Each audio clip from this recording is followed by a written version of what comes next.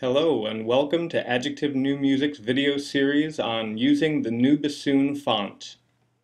Today we're going to be taking a look at using the font in a document editing program like Word. So if we select our Word program,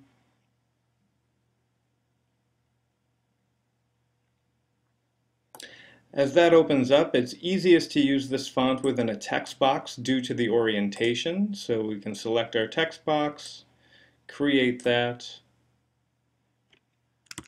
change our font, setting it to the Neue Bassoon font that you've downloaded. Here it appears as the series of characters, the bassoon keys. We'll change the font size to 72 to make this really apparent for our purposes, and also we'll change the alignment and spacing orientation, changing the text direction to reflect how we usually see the bassoon fingering chart in music. After entering in your fingering positions, enter to get the left-hand side.